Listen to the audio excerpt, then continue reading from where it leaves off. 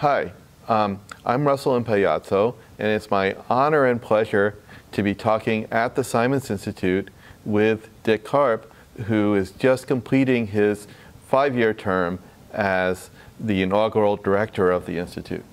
So Dick also is probably the most influential person, researcher in theoretical computer science, and one of the most influential researchers in all of computer science. So, yeah, as I said, this is really an honor to be talking to you about your career. Well, thank you. I'm not sure I recognize myself in that description, but I'm delighted that you came up from San Diego to take part in this event, and I look forward to your questions. So, how did you get interested in computation? I was a failed math major. As an undergraduate, I took all the courses for the math major, and when I got up to sort of graduate level mathematics, there were people in the classes who clearly had a greater aptitude for it than I did. What I didn't know at the time was that one of them was going to win a Fields Medal and another one won a Nobel Prize.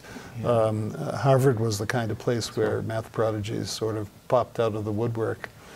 And so I began taking courses in the computation lab, which had been founded by Professor Howard A. Kane, who created some of the first digital computers. Another influence was that my mother told me that data processing was going to be the future, the plastics of the future, and that I should sort of get into it. So I hope your mother invested in the stock market. No, she was very cautious. She bought government bonds.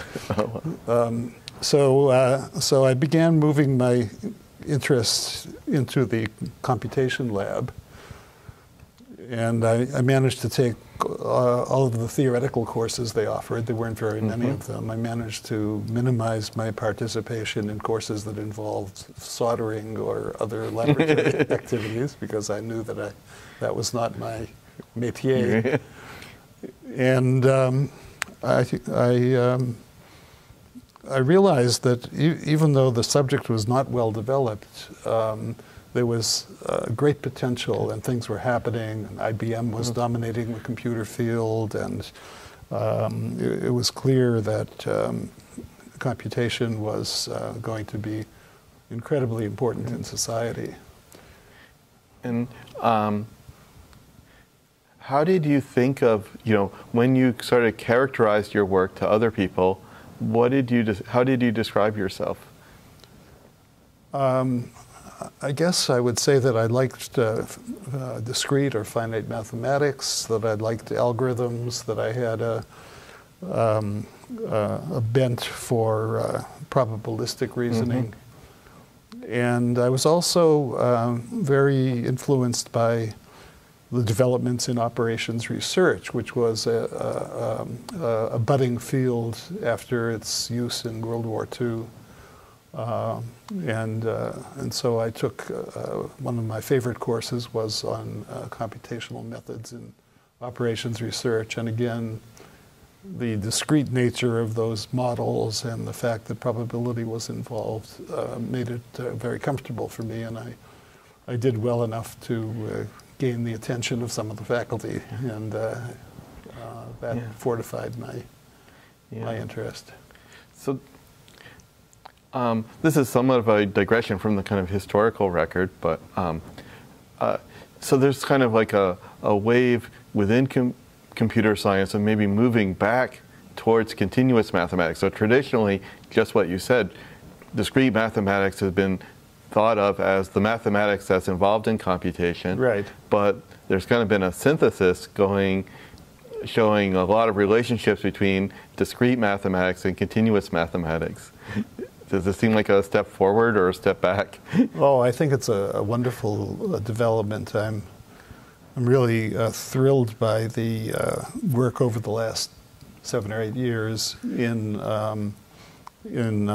spectral methods and the realization that solving special types of linear systems of equations can be done very efficiently and lead to improved combinatorial algorithms.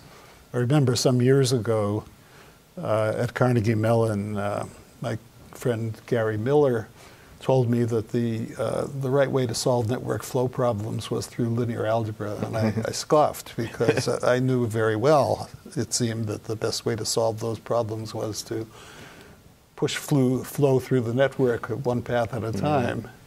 And I have to concede that the linear algebra methods really have won the day.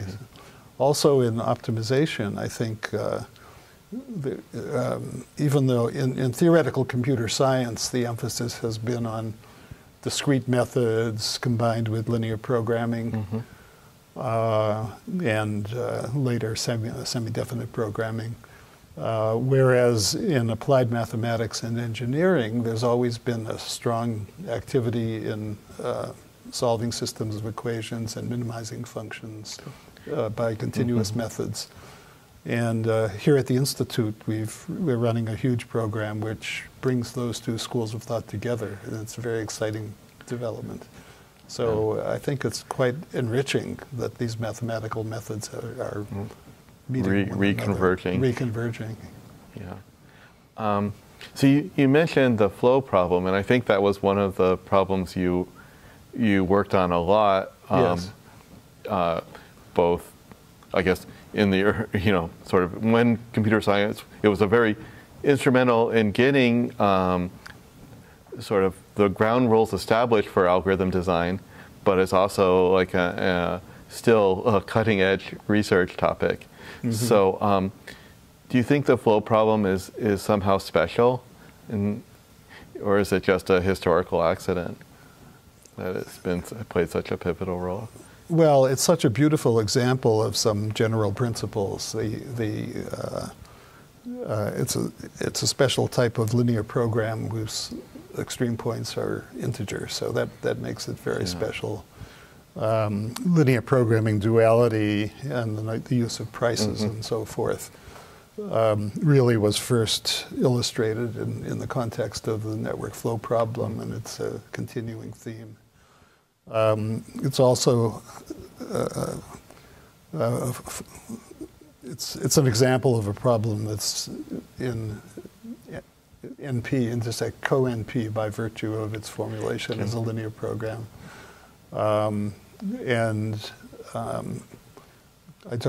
my favorite algorithm is probably the Hungarian algorithm for solving transportation problems or matching problems, where it advances inexorably to the solution.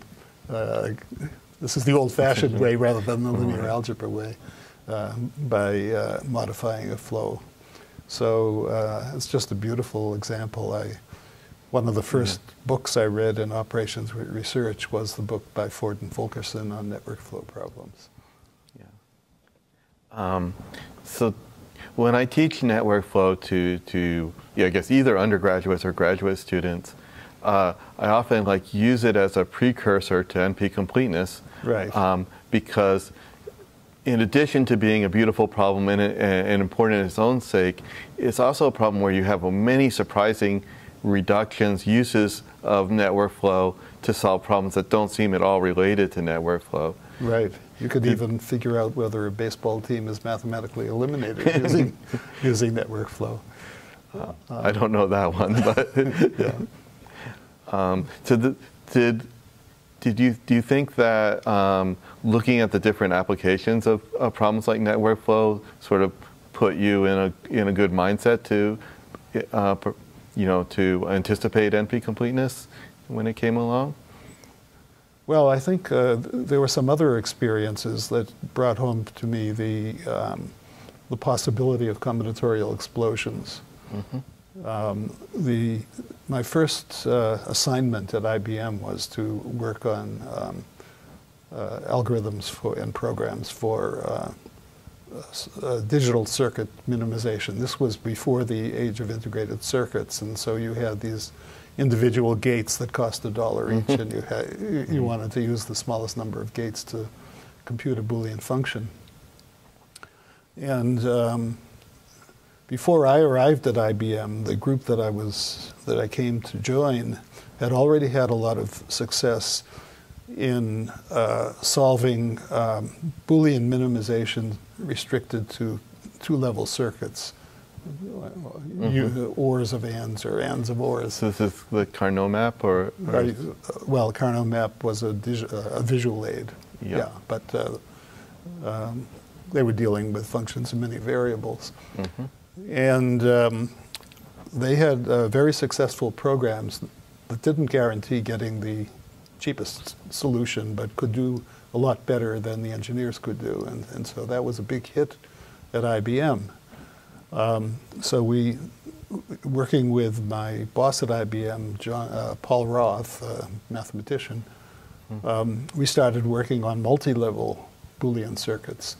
And we soon found that it was a morass of difficulties, and we never really got a useful product out of it. The problem was just too difficult.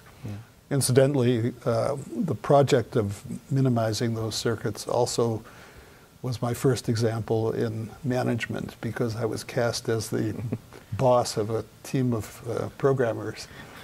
And that really wasn't my forte, because I sort of left them alone for months at a time, and that was a contributing factor in the failure to generate anything useful. But anyway, that project brought home to me the seeds of a combinatorial explosion. But there were many other signs that was a problem. If you sort of generalize some of the flow problems to set cover problems, you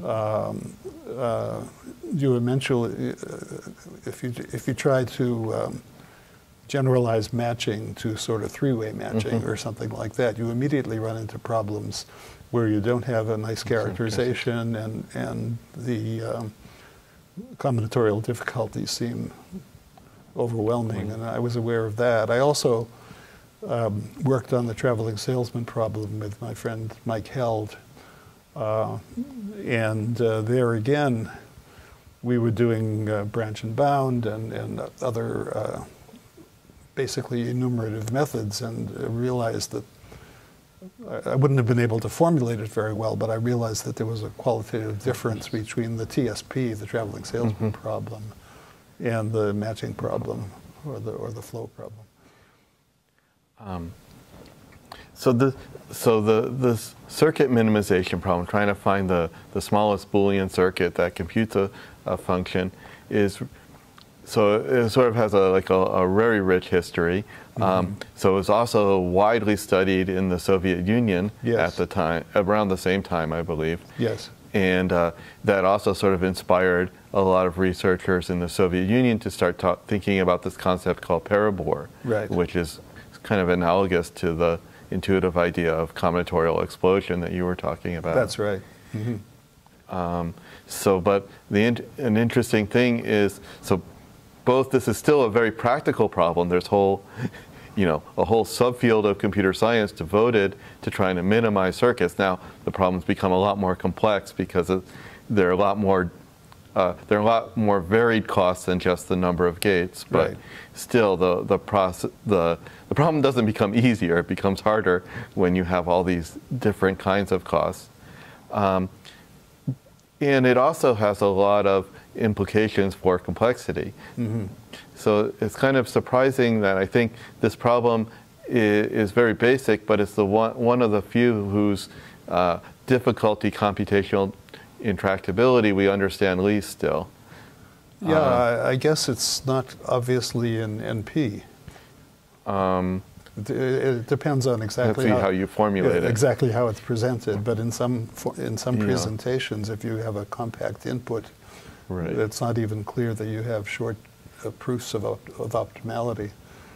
So yeah, I don't know exactly what the complexity status of the problem is. Yeah. On the other hand, there's some like reasons why the problem might not be NP complete, and also some things like some connections. Like if you had a fast algorithm for this problem, you could actually use it to do things like prove circuit lower bounds. So prove that other, a fast algorithm for this problem shows that other problems are actually limited as far as their algorithms. That sounds like the impressive work that Ryan Williams has been. So I'm referring to, has been working on. Yeah, definitely. Ryan's definitely involved in this. Yeah, very remarkable connections between circuit lower bounds on the one hand and complexity classes on the other. Yeah. So, so we also brought up, and we keep on mentioning NP. Should maybe I don't know who the audience is going to be, but maybe we should define our terms at some point. So NP, a lot of problems are about searching for a solution that meets certain specifications through a huge space of solutions, or finding the best solution when you have some kind of clear objective function. So NP is essentially the class of all the problems that involve search and optimization. And NP complete means that if you could solve that one problem, you could solve any problem of that type. So, so I'm just explaining this for not for your benefit, you certainly know this, but for the benefit of any kind of hypothetical viewer here. So one of your I guess the thing that the paper that the still is one of the most cited in computer science, cited not a computer science paper that's cited not just in computer science but by scientists of all types, is your work on NP completeness. And one thing I was curious about is there were 3 papers that sort of brought up this area, maybe 4 if you include Leonid Levin's work in the Soviet Union. Yeah. There was Jack Edmonds' work on matchings, which mentioned the problem of P versus NP. There was Steve Cook's work on showing that there existed some natural NP-complete problems. And then there was your paper showing how prevalent NP-complete problems were, and showing that a lot of the problems people were trying to work on, like traveling salesperson, were in fact NP-complete. Yeah. So how aware were you, so what brought this to your attention? Well, I was quite aware of the work of Jack Edmonds in the 60s. He was actually focused more on NP intersect co-NP. I think he took it as self-evident that P was different from NP and never actually framed exactly that question. His interest more was in what he called the principle of the absolute supervisor, which had to do with sort of verification of a solution. And in modern terms would be called the question of NP intersect co-NP. So Jack was an absolute genius who sort of blazed new trails in combinatorial optimization. I think of the first generation as the people who did linear programming and flows, George Danzig, Fulkerson, and so on. And then Jack pioneered the next very rich development, non-bipartite matching, matroids, numerous other things. And he certainly stressed the importance of the question of whether there is a polynomial time algorithm for these problems. And he demonstrated some wonderful polynomial time algorithms. I visited him at the National Bureau of Standards one day, probably around 1964 or 65. And it was pivotal in my life because in the 8 hours I spent with him, he just told me about all of this cornucopia of wonderful results. And so I was certainly aware of the the issues around polynomial time computation. And I also wasn't aware of it at the time, but I read parts of Hartley Rogers' book on computability theory, which came out in the late 60s. And that sort of got me prepared to think about reducibilities, because he thought about, recursive reducibilities. And I think that sort of planted a seed that led me to my work on reductions. Steve Cook is a wonderful guy. He was at Berkeley we overlapped for 2 or 3 years. I guess I came in the winter of 1968, and Steve was already there and remained at Berkeley for probably 5 years after, 3 or 4 years after that. And I knew about Steve's work on arithmetic circuits and the like, but his work on NP completeness actually appeared. He and I never had a discussion of it. I think he had gone off to Toronto, and so I learned about his work by reading his paper. So you never really talked to him directly about this? Not at that time, only much later. Yeah, we never. I never talked with him directly about it at that point.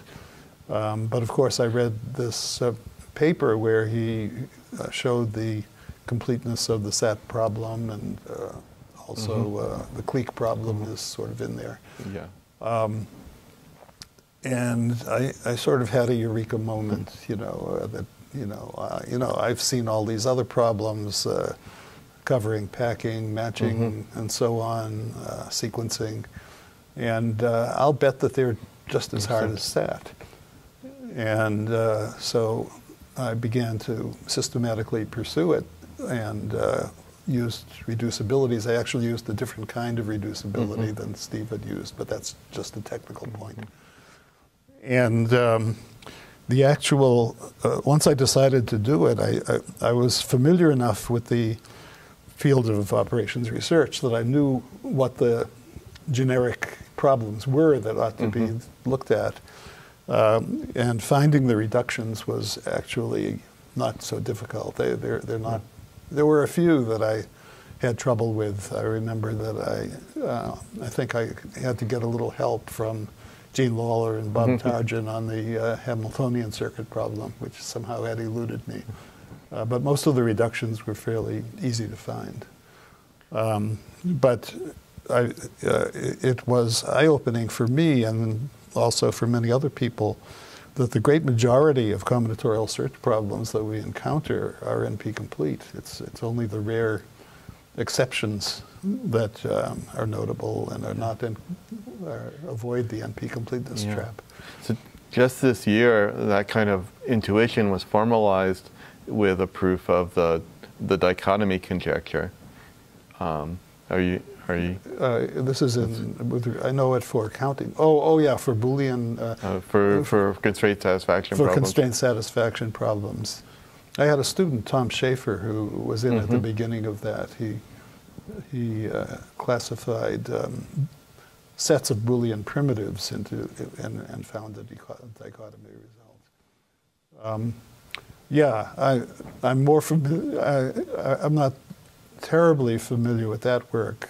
There's the analogous work on the classification of counting problems that Jin-Yi Tsai has pioneered. I'm familiar with that. Yeah, these are nice results. They basically say that all of the problems are split beautifully into two classes. Most of them are equally hard, and the others are equally easy. Yeah. It's very nice. Yeah. So you mentioned that you working with some students. You actually have like a very large number of very successful grad students you've worked on. And one thing we were talking about earlier is that these students have very varied careers. Do you want to brag about some of your students? Oh yes, I'm happy to brag about them. My first student was a man named Ray Ryder, who unfortunately is deceased. And I worked with him during a leave that I took from IBM. And I should mention that I got my PhD at Harvard in '59 and then spent 9 years at IBM Research, which was a wonderful place to work. And in the middle of that, I took a year off to teach at the University of Michigan. I met Ray Ryder, and he has gone on to he went on to very important work in artificial intelligence, a field that I really haven't worked in. My students have done various things in networking. There's Sally Floyd, who's done some of the fundamental work on flow control in the internet, and Phil Gibbons. Faith Ellen has done important work in distributed computing. Noam Nissan is a genius. He's a founder of computational economics and game theory. Game theory, yeah. And it was only nominally that I was his advisor. I learned from him.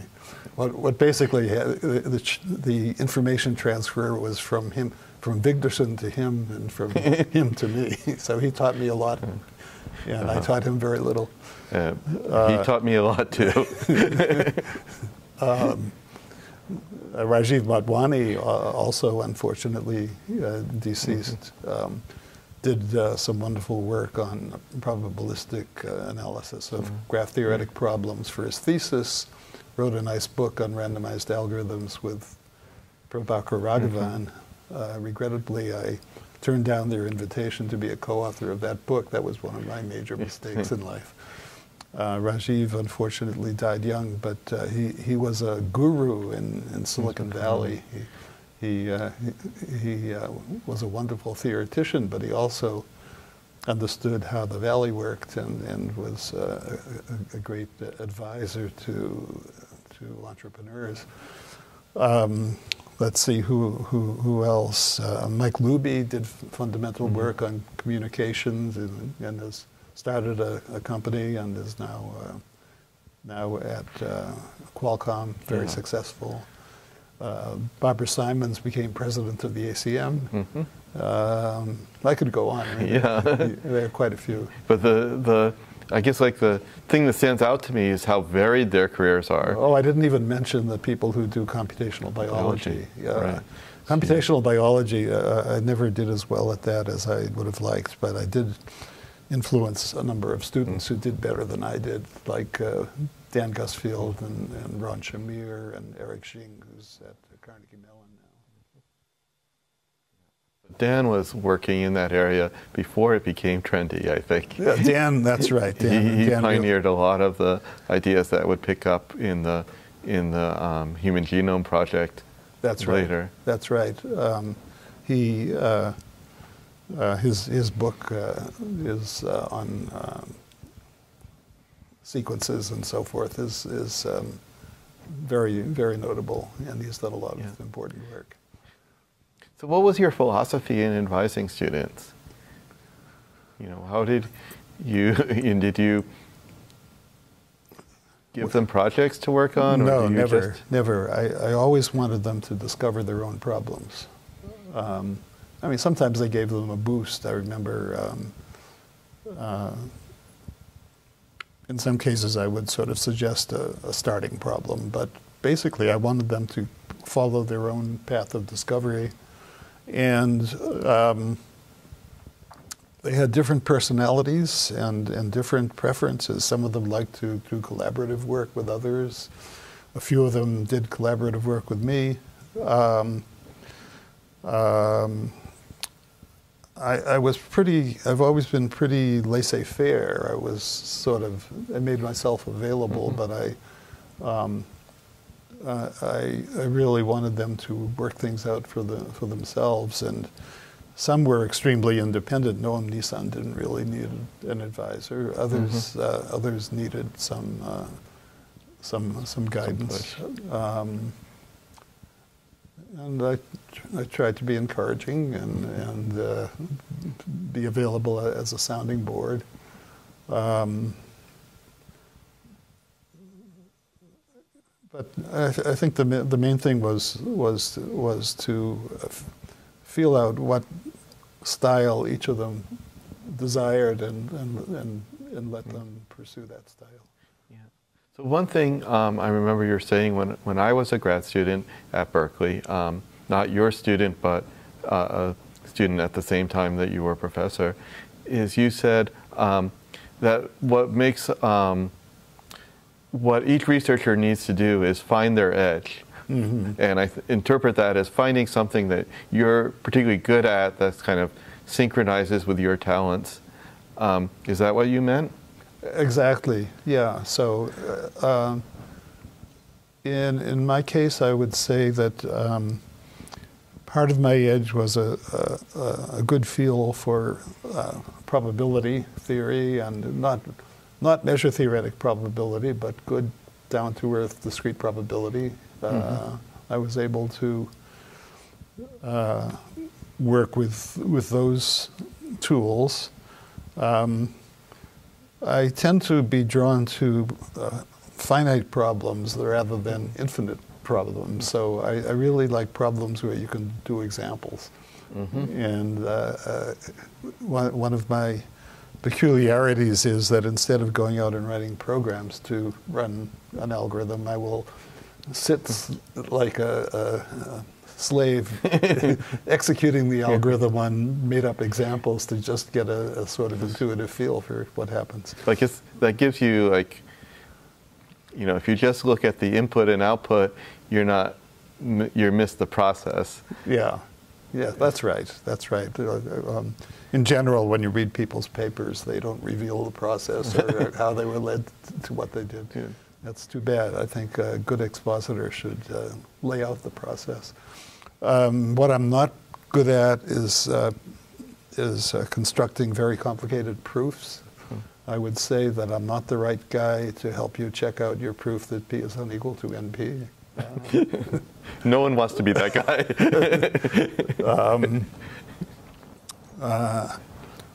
I like to work with people who are better than I am. That's a big help. Well, that's the challenge, though. You have to find those people. You have to find them, yeah. So I've worked with some marvelous scientists, and I've enjoyed that. I've had wonderful postdocs. I must say, Avi Vigderson was my postdoc, and Ravi Kannan, and Eli Upval, and others. So that's been a very enriching experience. I guess one of my good qualities is that I love to teach and to organize material in order to present it cogently in the class. Yeah, and, so you're very famous for that. So do you find that you learn a lot by doing that? Oh yeah, I mean, there's nothing like teaching to enable you to master a subject. You really have to learn the subject in order to teach it right. And I think when I first came to Berkeley, I really took my teaching very seriously. I treated each lecture as if it were a command performance of King Lear. I had to really do it right. And I would be very thoroughly prepared, and by preparing thoroughly, I was able to digress if necessary to answer a question, because I sort of knew the territory. Over time, I got busy with other things. One of the aspects of an academic life is that you get more sort of civic and community responsibility. You have more letters of reference to write and so forth. And so I began to compromise my standards a little bit. And so in the later years, I wasn't so perfectly prepared, and my teaching ratings dropped a little bit. Yeah, I think students are becoming much fussier too. Actually, one thing about the ECS department that I belong to at Berkeley, the standards of teaching are incredibly high, and people take it very seriously. I haven't taught, it's been several years since I taught because of my duties at Simons. I haven't had the opportunity to teach classes or the requirement to teach classes. And I'm not sure I would enjoy it in the present climate where you have to be a manager of 25 TAs. It's true. I used to want to learn all my students' names. Yeah. Now I want to learn all the TAs' names by the end of the course. Exactly. My colleagues seem to adapt readily to this and to actually enjoy it. I mean, there are positive things about it. If you've been teaching a large introductory course and you walk across campus, people will point to you and point you out. But I don't think I would enjoy teaching these mass courses that we're offering nowadays. Have you ever written a textbook or been tempted to write a textbook? No, I haven't. Again, even though I was thorough in my lecture preparation, I'm fundamentally lazy. I find that hard to believe. And there's a certain amount of dog work in writing a book.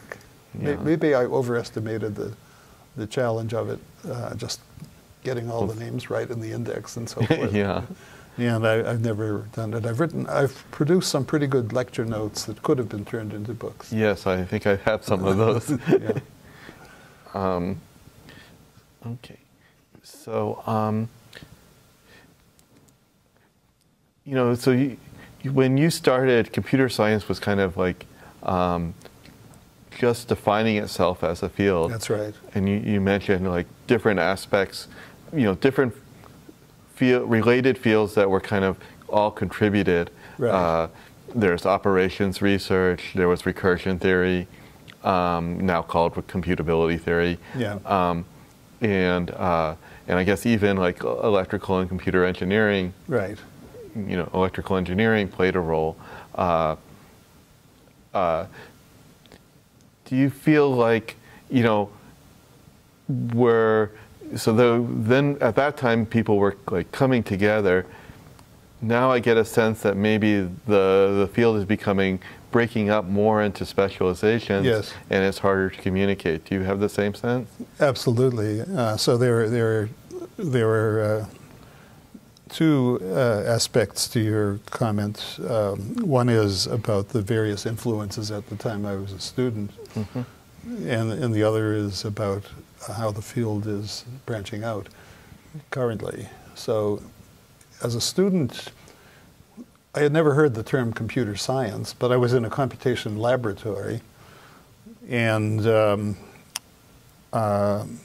I took numerical analysis. I took a number of electrical engineering courses.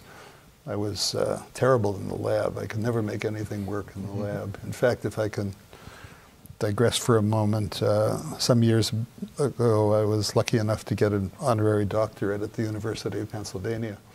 And the person who introduced me at the ceremony had been in the lab with me when I was taking a course on pulse circuits. And he took time out to marvel that the idiot, the klutz, who had been in this lab. And but we've already established that your edge is not soldering. Right, couldn't do anything, could ever have done anything worthwhile. So anyway, I took a number of courses on servo mechanisms and control and so on. So quite different than the current theories, of course, and circuit theory.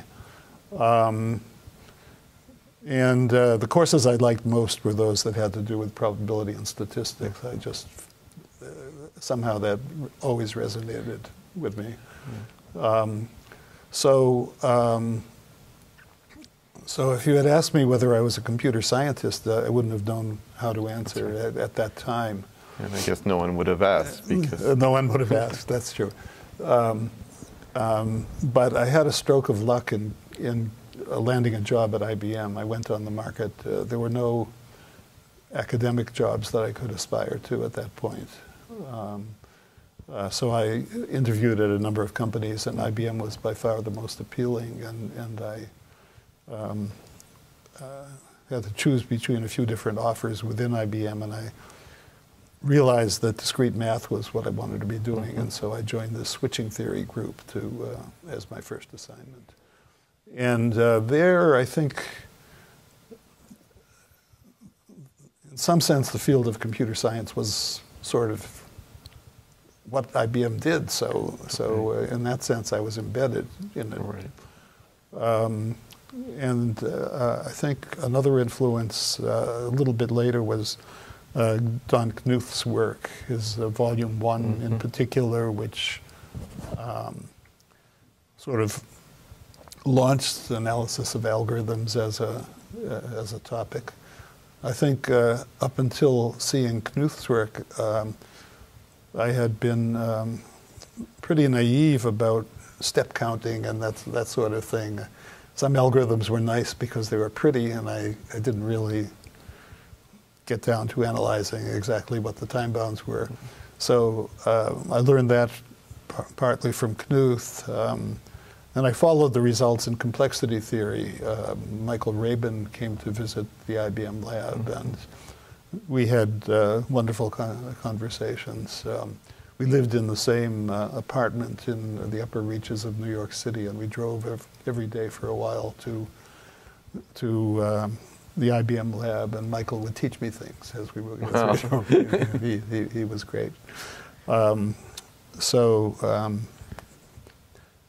Getting to go to IBM was great. It was a period when IBM had 75% of the computer market, and they could afford to be lavish and just let people do what they wanted to do rather than work for clients or customers.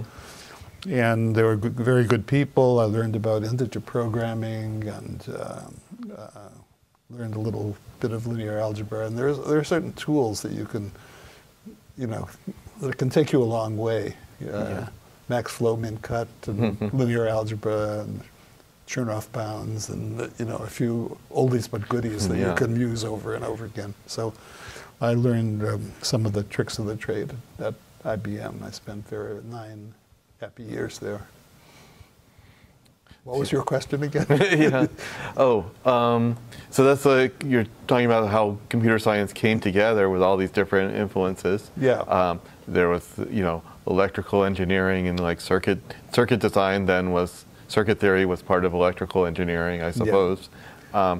And then there was people like Michael Rabin, who were coming from computability, complexity. Right. Yeah.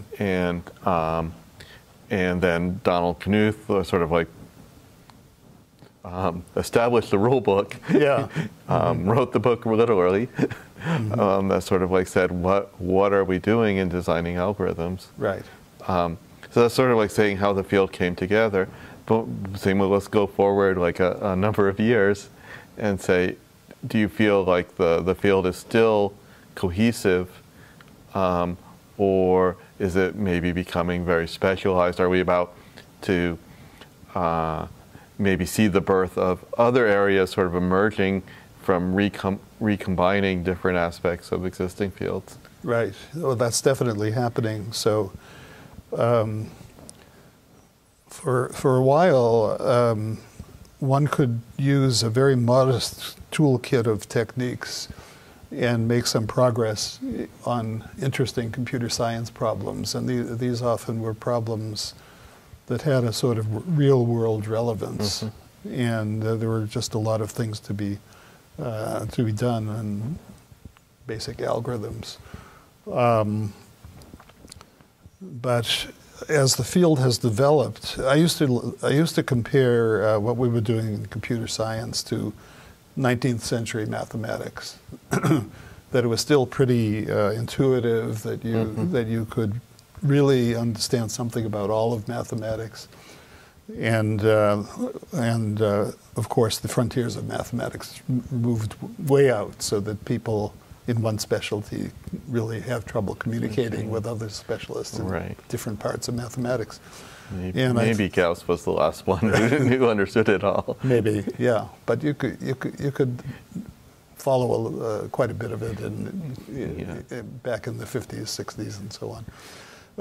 But now, different specialties in theoretical computer science have become very advanced, and the frontiers are pretty far out. So you can't just jump into, let's say, security and privacy, or cryptography, and expect to contribute without knowing quite a bit of lore, or in every area, whether it's computational algebraic geometry, or spectral analysis, or computational logic. The field has moved pretty far out. Wow. And I think, in a sense, if you think of it as a growing tree, yeah, it's gotten, to some extent, separated from its roots in practicality. Yeah. So I think that many of the people who, in past times, would have become research mathematicians are now using very advanced mathematical techniques in the context of computer science. And they're solving very hard problems, but problems that have been refined to the point that their connection to the practical roots of computation are somewhat lost in many cases. And people don't really care that much about losing those connections, because the fields sort of generate their own identity and their own style, and their own open questions. You also asked about new fields arising. Yeah. And of course, this is also true. Data science is data science, big data, artificial intelligence, machine learning. Right. I mean, these have blossomed in the last 15 years, probably. Yeah. And especially in the just in the very recent past. Yeah. But maybe this is also like an opportunity, because I think, you know, so not that I'm an expert on these things, but with, you know, UCSD, where I'm a faculty member, is starting a data science major. Mm-hmm. And one question we're continuously asking, or mainly that I'm continuously discussing with Mohan Paturi, yeah, is what exactly is data science? And you know, what is the scope of data science? What makes something data science? Yeah. So I think it may be in the same stage as computer science was in the 50s, where there was obviously something happening, but it wasn't clear what the scope of, you know, how that would emerge. Right, but it's moving along at a furious rate. So yeah. Berkeley and other places are adopting the philosophy that every undergraduate should be exposed to whatever it is. They should be exposed to it. Right. And but I think maybe the Knuth hasn't come along to set up the ground rules yet. Yeah, that's a good way to put it. I think it's not so much what it is, because what it is really the generation of data, and of large bodies of data, mm-hmm, and the creation of insight from analyzing that data. So that's what it is. It's driven by the influence of the availability of large data sets in almost any field you can name. Yeah. What's less clear is what the foundations are, mm-hmm, what the mathematical foundations are. Yeah. And it has something to do with sparsification and dimension reduction and all the techniques for simplifying large data sets to extract the essence. It has a lot to do with real-time decision making. Mm-hmm. It certainly has a lot to do with advanced statistical methods. It's sort of the extension of classical statistics to the case where you have really large data sets. Yeah, is the size of the data set, I mean, so classical statistics, if you have like large data sets that are sampled from the same distribution, yeah, it should be really good at that. Right. I think maybe the problem is that you have large data sets and you're with kind of uncertain provenance. Exactly. The diversity of the data, the combining of different types of data, the fact that the data may have been gathered in a way that made it not representative of it's not clear what population you're sampling from. And the fact that there's so much data means that there's an abundance of possible hypotheses, some of which will just accidentally seem to be significant. And, so it's kind of statistics on steroids, if you will, and the problems are very hard, and we don't really know exactly where it's going. There's the related field of artificial intelligence, where I mean, if you read the billboards as you drive out to San Francisco Airport, you'll see that there are companies that are offering artificial intelligence to the world and hiring at inflated salaries, hiring people to do artificial intelligence. And it's as if artificial intelligence is some magic potion that a few high priests possess it, and if you can hire one of those high priests, that person will be able to sprinkle his artificial intelligence knowledge over all the problems of the world. So there's an exaggerated respect for what it is, what it really is. There's been definite success in solving certain kinds of classification problems. But first of all, it's a far cry from what the founders of artificial intelligence meant by the subject. And you know, sort of the ironic thing is that if you go back 20 years ago even, I think artificial intelligence had gotten a bad reputation for being impractical. That's right. And you know, an undeservedly bad reputation at that time. So the pendulum swings quite a bit, quite quickly.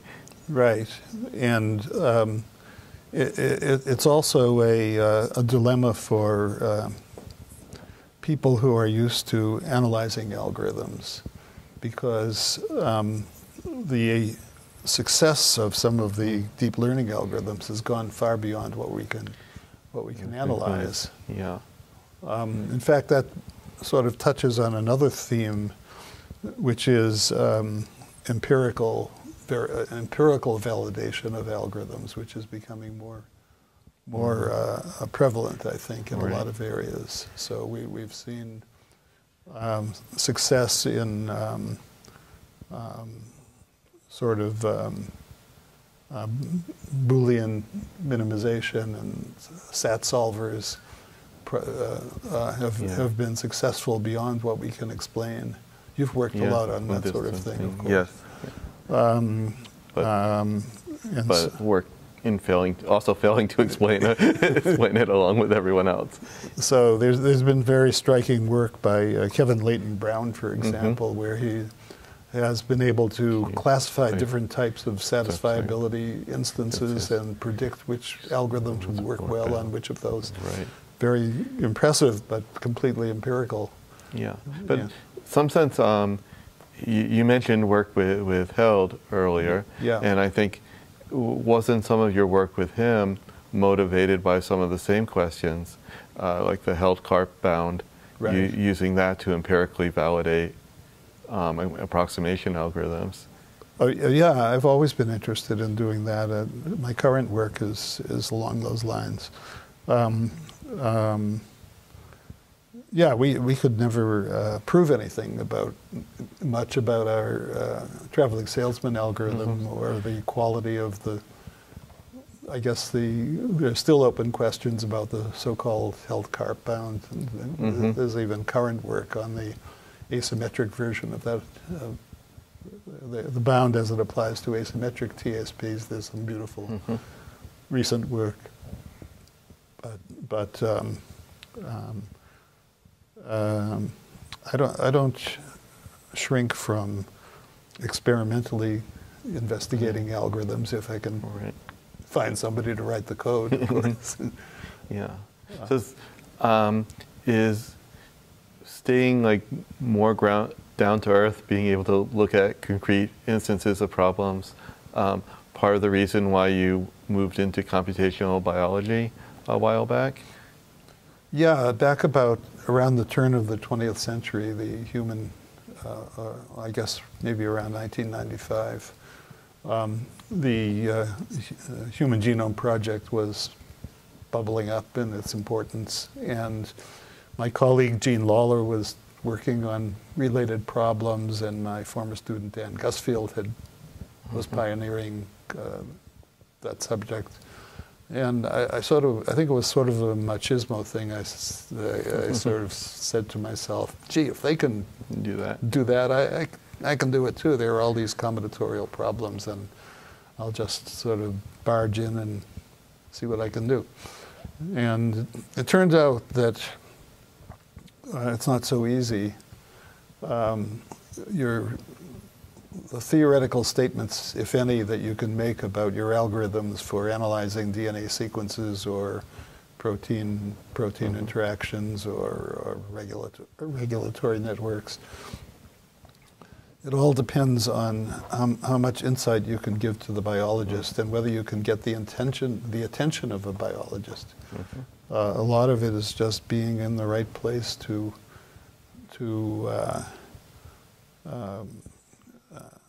assist major projects, popularizing your work, writing code that people can easily use. Frankly, I haven't succeeded to the extent that I would have liked in that area. So I can't say that I've been a big influence on the course of computational biology, except that I've had a number of students who have really done well. Eric Shing, Ron Shamir, and others. Gusfield. But it's a tricky business, and nowadays you really have to work with a particular project on particular data sets. In the early days, the late 90s up through maybe 2005, you could sort of work on generic problems that made sense, sequence alignment or phylogeny and so on. But more and more, the good work is being done in very concrete contexts with very particular data sets to try and understand particular diseases or particular mechanisms within the cell. And you really have to get down and dirty, so to speak. And I haven't been paying my dues by trying to do that. So I guess sort of where, in the 90s, people were looking at particular DNA sequences, trying to unravel them, figure out what the sequences were. Yeah. Now the goal is to find out what the purpose of these genes are, how they interact with all the other proteins in the cell. Right. That's a much more complex and less defined problem. Right. Yeah, it's much more difficult. I mean, there are a few particular branches where the problem formulations are clean enough that one can continue to do terrific work. Tandy Warnow, for example, has made a wonderful career in phylogeny analysis and sequence alignment, and she's continued to find new applications, new directions, and the problems are fairly clean. When you get down to looking at proteins in particular, it gets harder. They have a three-dimensional structure. The combinatorics of how the proteins interact, the data is not very clean. There are a lot of impediments generally to understanding, to doing what you might call cell biology, meaning the investigation of the control mechanisms within living cells. This is just a messy subject. So do you have any this kind of brings up the general question of, so traditional theory, we sort of like expect people to bring the problem formulations to us, but a large part of making algorithms that actually solve problems that people want to have solved is coming up with the right formulation. So do you have any insight into how you come up with the right formulation of problems?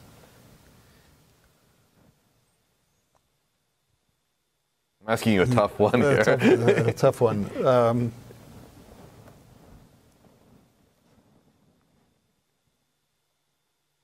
I would say that again, it's a matter of getting down in the weeds. Like if you want to solve problems for of the type that arise in Amazon or Lyft or Uber or Google, whether it's advertising or routing of vehicles or distribution of goods, you probably have to sit down and see what's going on, and ride around with the truck drivers and see what's actually happening.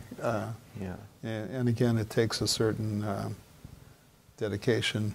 Yeah, but also a lot of there's this kind of legal issue. A lot of the data for the applications you're talking about just now are proprietary. You cannot just get that information and start working on it without having some kind of relationship with the company. Yeah. There are still some classic problems of complexity that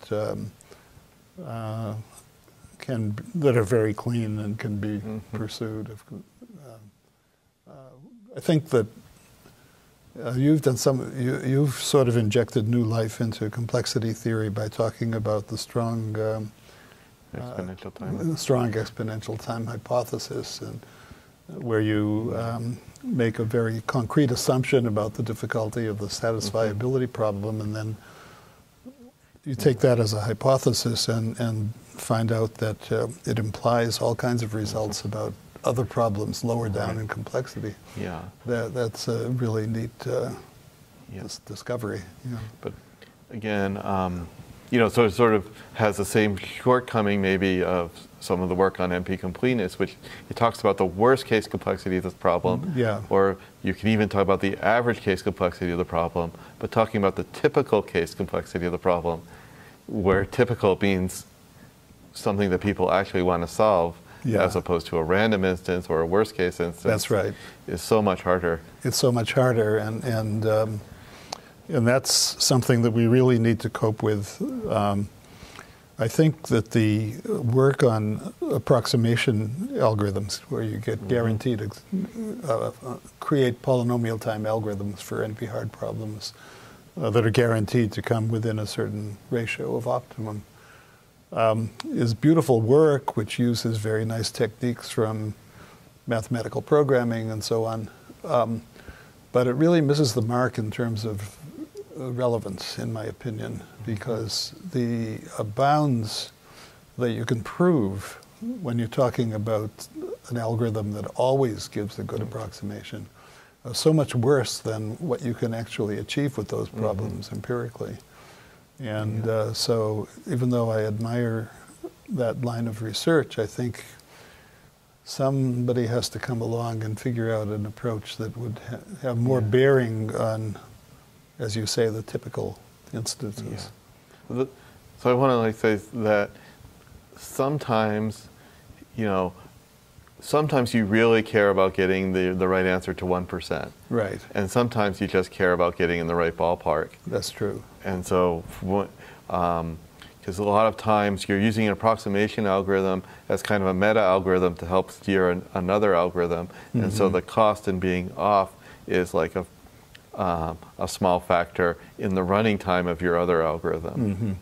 Or you mentioned like the circuit design problem that was successful.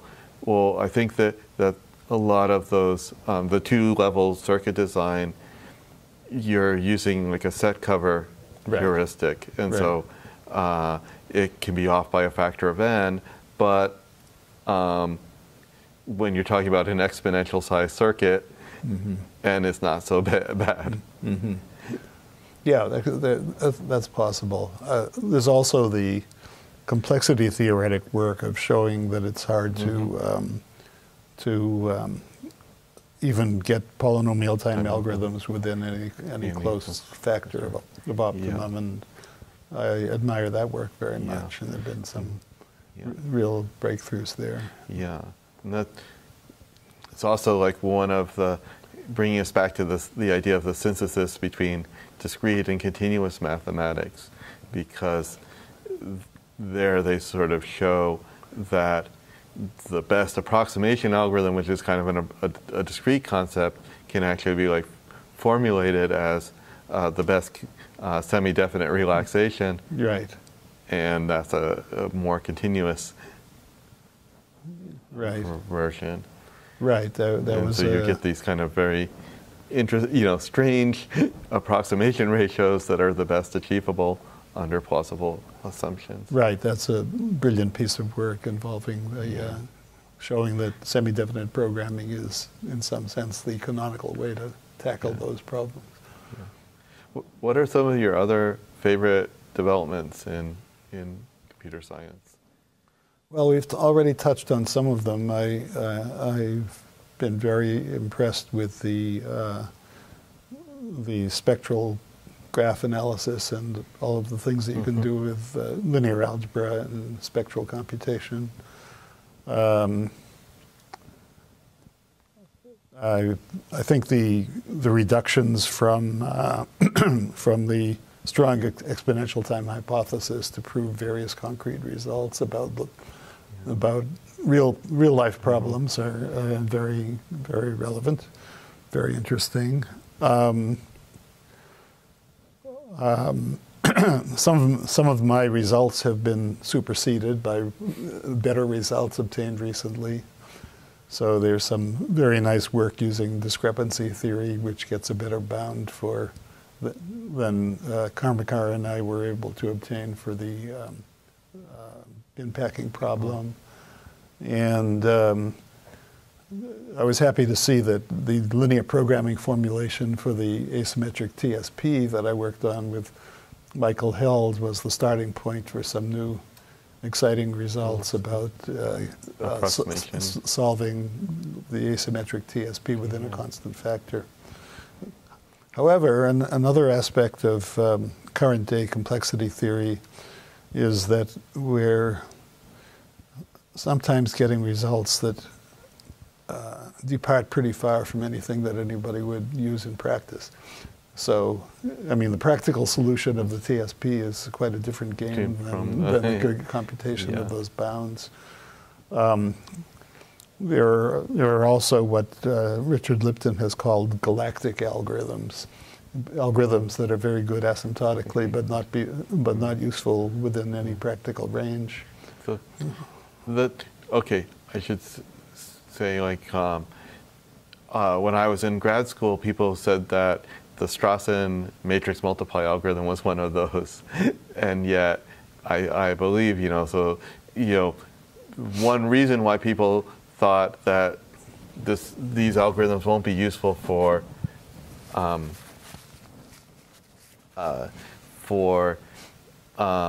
input sizes that are practical is that input sizes that are practical are so much bigger now than they were 20 years ago, 30 years ago. Right.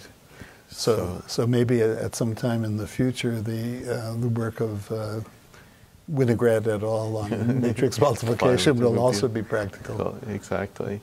Yeah, it's possible.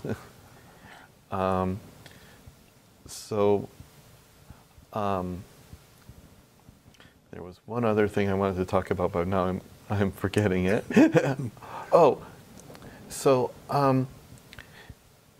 When you were starting research in the field that eventually became computer science, did you imagine computer science as being at all like it is today? And what ways is it surprising to you, and what ways would you have did you anticipate developments? Well, there's a whole world of computation and digital communication that we've constructed, which sort of lives side by side with the physical world, and the laws governing this world of computation are relevant to everyone. Everybody spends time with digital devices and benefiting from what you can do with them. I certainly didn't anticipate that. I mean, nobody did when I was a graduate student. I mean, Thomas Watson Sr. said that there wouldn't be any need for more than 5 computers in the world. Now you have 5 in your office, probably. Well, 5 in your pocket. 5 in your pocket, yeah. No, I had no conception. I mean, my mother had told me that data processing was going to be important, but I had no sense of what a sweeping effect it was going to have on society. So that comes as a complete surprise, and of course, there's a lot to worry about too. Just as one example, people don't read deeply anymore. They have so many sources of information that they sort of skim everything, and the art of deep reading, or certainly poetry and fields like that are no longer have the stature and the provenance that they have had in the past. And I think we've become shallower but more facile. We're producing a generation of people who could be great air traffic controllers because they can multitask and respond quickly to digital stimuli and so on, but there's something lost as well. So of course, nobody anticipated all of that. In terms of theoretical computer science, it's been brought home to me at the Simons Institute, where we cast our attention on different themes every semester and bring together the experts in those thematic areas. Every semester, I find myself behind the curve because, the cryptographers come in and they know all about the latest developments and computing in the cloud and so on, and it's all new to me. And then the next semester, it's mechanism design and economics, and a new bunch of experts come in, and I'm constantly behind the curve and discovering that the frontiers have gone out very far. And this is, of course, wonderful, but somewhat intimidating. What did so like a new grad student is in the same situation, right? In some sense, they're like 40 years behind. Yeah. So what advice would you give to a grad student starting out, how to not be intimidated? That's a tough question. I would suggest not losing contact with the real world of applications, and not simply jumping into some body of theory that because it's there, but actually thinking about what might accomplish, what might matter, what might lead to an accomplishment in the world. It's probably good to have a secondary interest besides theory.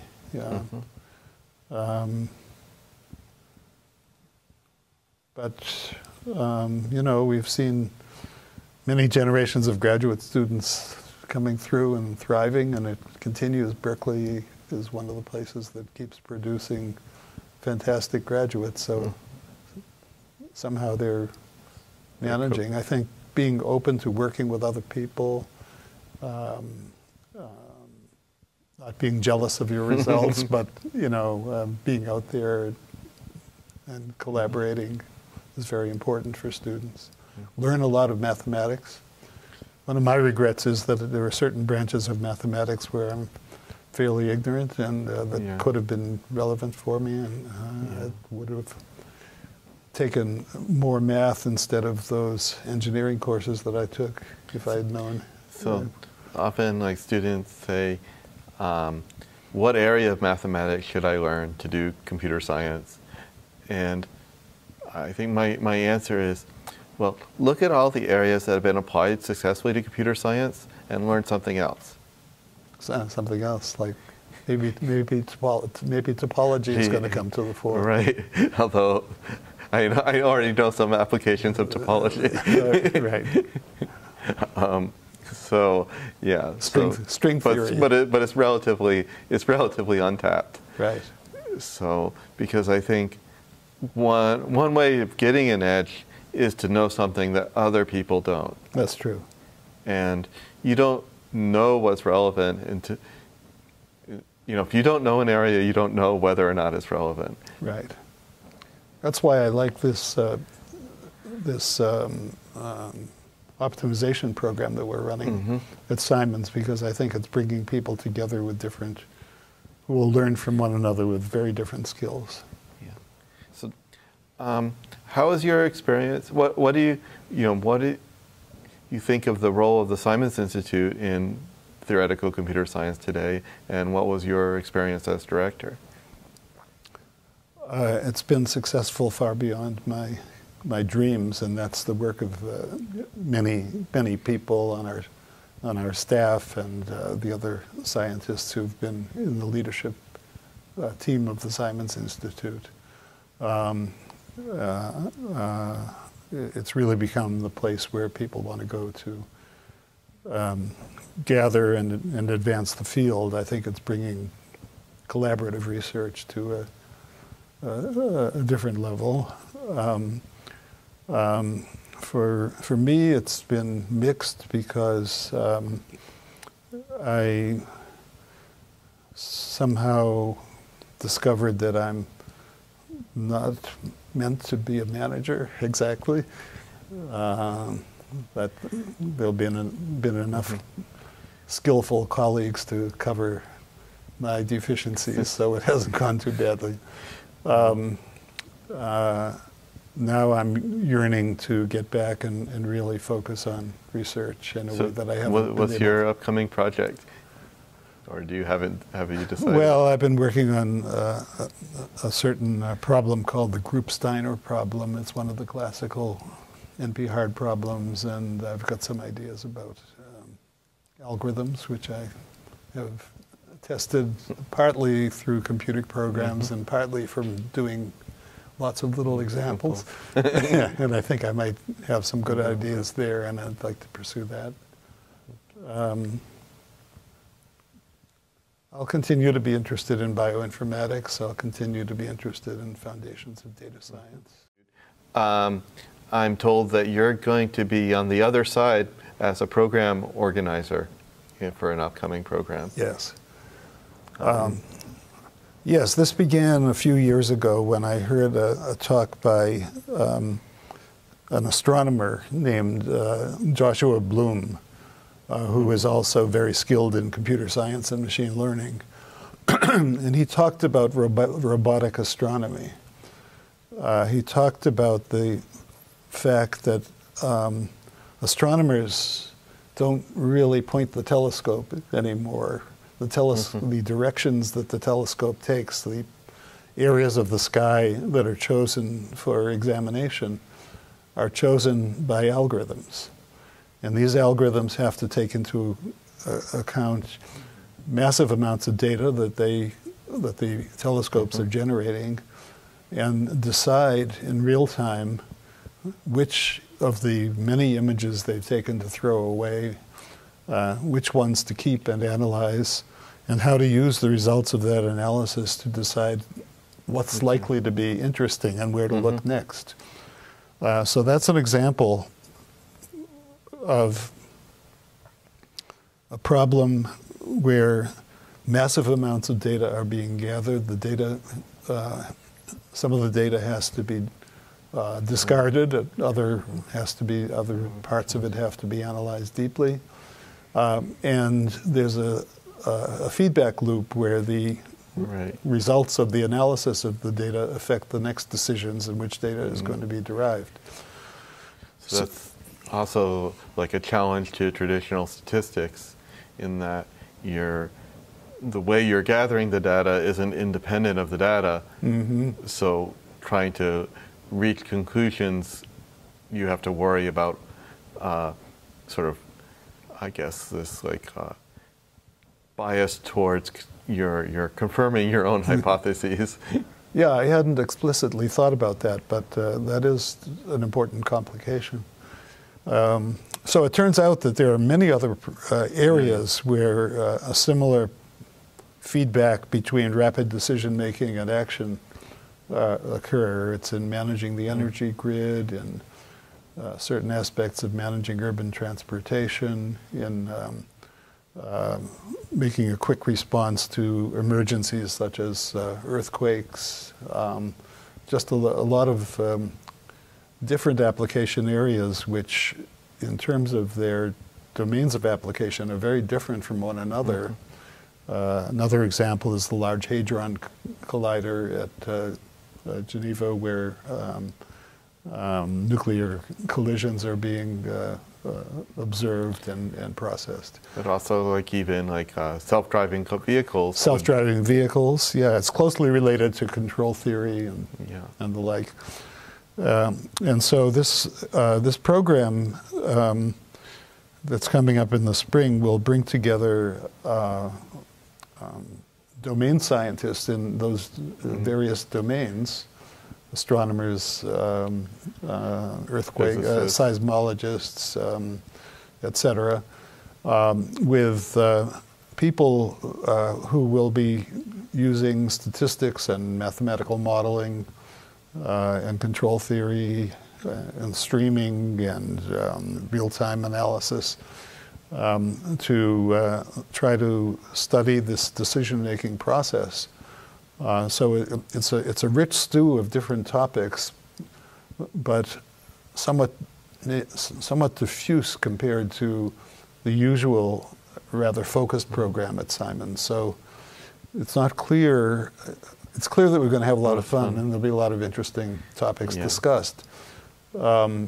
Whether some universal methodologies are derived is an open question. Yeah. You know, if you're looking at areas as distinct as robotic astronomy on the one hand and scheduling traffic lights on the other hand, you know, it's unclear whether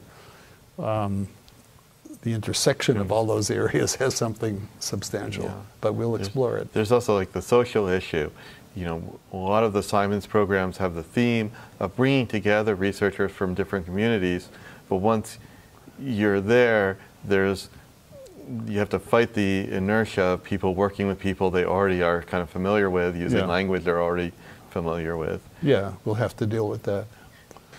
Of course, it goes without saying that we owe it all to the wisdom of Jim and Marilyn Simons in seeing something worthy in what we were trying to do here and making a very substantial investment and being encouraging all along with saying nice things to us about how we're doing and showing continued interest. And it's wonderful to see such a philanthropic attitude from